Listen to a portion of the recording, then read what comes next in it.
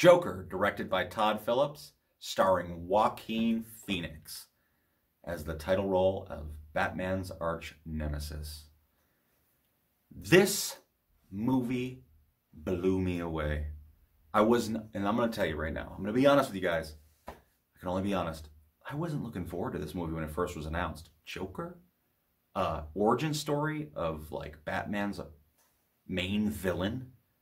This guy had mystery and mystique. I didn't want you guys to ruin it because after I saw Suicide Squad, I wasn't sure what the hell Hollywood was going to do with this character. That was cartoonish trash. And this movie was a masterpiece.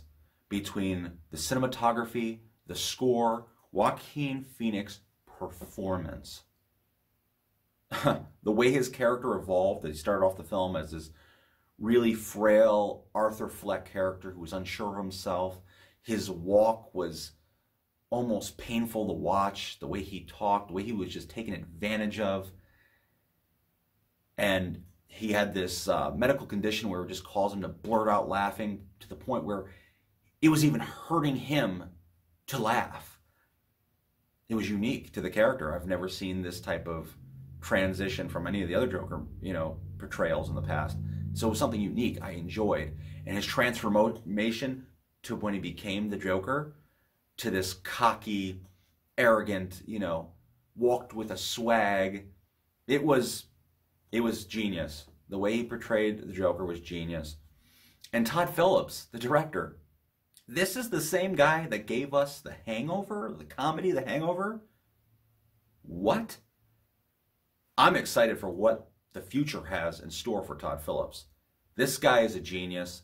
Like I said, I love the movie through and through, but it's not going to be for everybody. This isn't an explosion, typical comic book movie with, villains and chase scenes and a lot of stuff like that. This is a character-driven drama, and I believe it's an important drama at that. This movie talks a lot about mental illness and how they're portrayed in society and how at times they're kind of forgotten about. And there's a lot of talk and controversy about the fact that this film has, violence and obscene violence more than we've ever seen before. Well, first of all, that's not true. And it's not even true in the sense of a comic book movie. Have you guys forgot about the Wolverine movie, Logan? I mean, I love that movie too, but there was a lot of violence in there. Have you guys forgot about Deadpool 1 and 2? There was obscene amounts of violence in that, which I enjoyed that movie too, those movies too. So it wasn't anything we haven't seen before, but I think the issue was the way it was being portrayed as realistic. This is like a realistic movie. Like, this could be a true origin story of how someone becomes the Joker. This could possibly happen. That's why I think there was controversy, but I think the important message of this film ultimately was the warning signs and, the mentally unstable, the mentally handicapped, the way they're kind of overlooked. And a lot of these things kind of stem from one issue to another. There was moments in this film where they were clearly talking about, gun violence and how guns being in the wrong hands, such as, the mentally ill, is possibly not a good idea. And spoiler alert, there's a scene in the film where a gun is given to Arthur Fleck's character, and even Arthur Fleck knows he shouldn't have a gun. That's a big no-no, and I think that's a big turning point of the entire film. So, yes, it's a very important movie to watch, and quite frankly, to be quite honest, and I watch a lot of movies, I watch a lot of TV shows, this was the best movie of 2019. If anyone should get an Oscar, now let's forget all the politics, let's forget about them. Who should really get an Oscar? Joaquin Phoenix. He gives you it all. I mean, beyond his immense dedication to his craft, he lost I don't know how many pounds to get into character. This guy was studying, like, laughing and different disorders. He truly immerses you in the character to the point where while watching it, you totally forget he's an actor. He sucks you right into the role. Now, as an actor myself, that's the type of acting that truly moves me. And you see a lot of movies where there's a lot of social pieces about what's going on in the world and stuff like that, and like you got these really emotional characters, and I really didn't see that from Arthur or the Joker, but as their one character, but his transition alone, the feel, the movement, he really embraces mental illness and the feeling of it, the feeling of dread. The entire movie just, it deserves all the praise it could possibly get.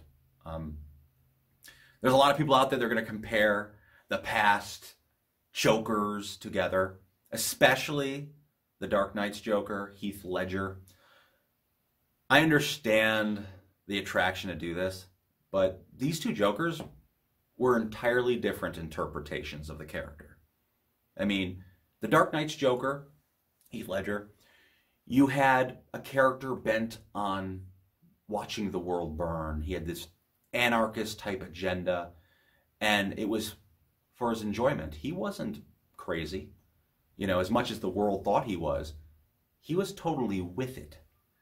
Now, Arthur Fleck, Joaquin's portrayal of the Joker in the Joker movie, he's mentally unstable. He doesn't see things clearly,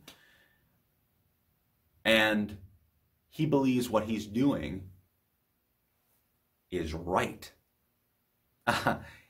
He thinks that murdering these people is the right thing to do. And both of them, they do have similarities. There is similarities about their agenda, how we care about these type of people, like the rich and the powerful, but we don't care about the poor. And it's, you'll see a scene in the movie, a very pivotal scene in the Joker movie that it'll remind you of Heath Ledger's "and everybody's losing their minds." You'll remember that. There is a scene like that, but it isn't stealing from one another. They are very different. They are very unique on their own, and to me, they're both amazing. Like I said, Heath Ledger, he did have like 20 minutes of screen time probably through The Dark Knight. I don't know exactly the minute amount, but you got Joaquin Phoenix. He's running a 2-hour movie. He's in every scene. He is the protagonist and the antagonist at the same time.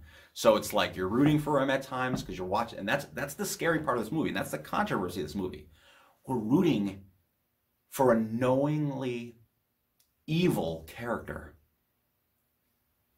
That's where a lot of the controversy is. This guy is a mass murdering lunatic, but we see how this mass murdering lunatic is created. And sometimes our worst evils are created from society in general. And it's an important film. Go see it, guys. Buy a ticket. Have a good time.